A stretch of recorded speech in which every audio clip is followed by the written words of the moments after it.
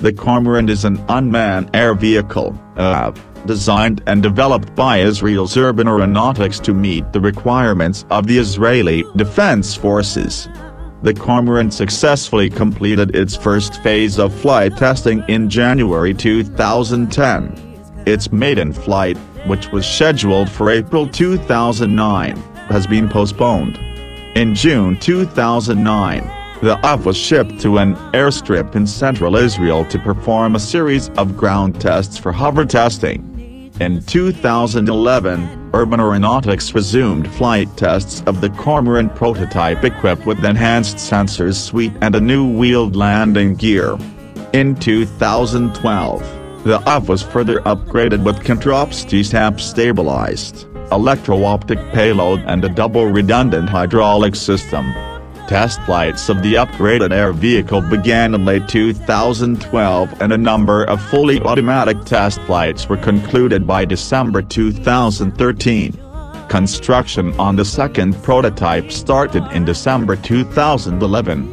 The first autonomous pattern flight of the Cormorant UAV was successfully conducted by Urban Aeronautics in November 2016.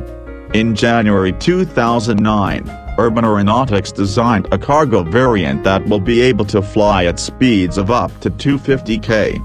Wing tunnel testing of the variant began on January 7, 2009.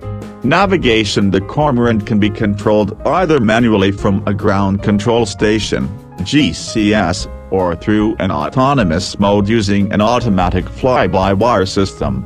The Cormorant will land safely despite communication errors in the GCS. Sensors and radars: the UAV is equipped with infrared sensors and 2 laser sensors for monitoring flight altitude. The Cormorant's radars include a synthetic aperture radar and a ground-moving target indicator.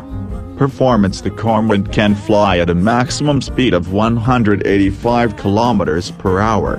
Its maximum altitude is 3,657 meters. Its maximum endurance is between 2 and 4 hours. The UAV weighs around 635 kilograms and its maximum takeoff weight is 1,088 kilograms. Ground Control Unit: the data retrieved and transferred by the Cormorant will be stored at a Ground Control Unit, GCU, which will be equipped with an air data computer for displaying its position. The GCU will monitor telemetry data supplied by the UAV using uplink and downlink communication devices.